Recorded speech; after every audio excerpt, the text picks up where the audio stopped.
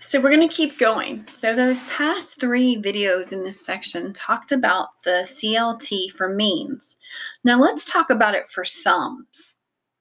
So the second part of the CLT talks about that if you keep drawing larger and larger samples and for each of those samples you take the sum, and that all you're doing is adding it up.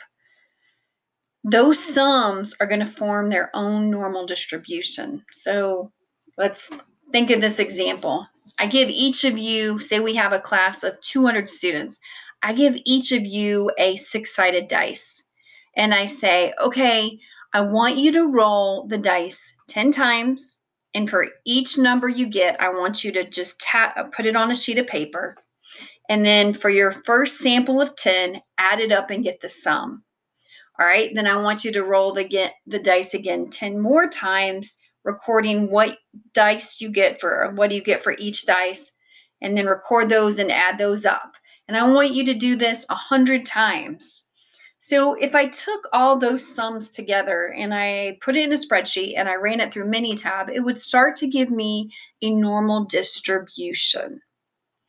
So remember that when we did it before, we had for the mean, we had the mean, and then we had a very specialized standard deviation called the sampling error.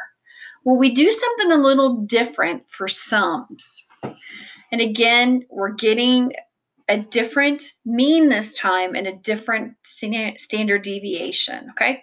Again, I don't have to know the distribution, or I can know the distribution. So this is a little different. It's a little tricky, so bear with me.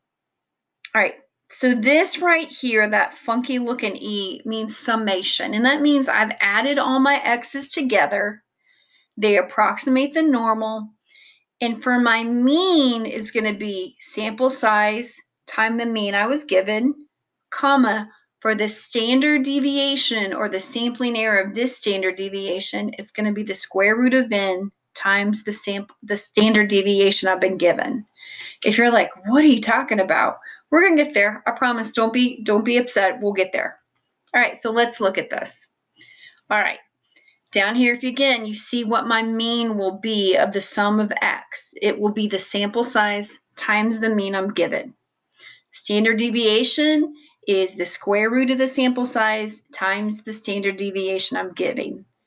That's all you have to do. It's different than what we did before, because remember, we were doing means before. Now we're doing sums. All right, here is the z-score for that, so don't let that throw you. So it's the summation of X minus n times the mean divided by the square root of the sample size times the standard deviation. All right, so let's do an example on the next one.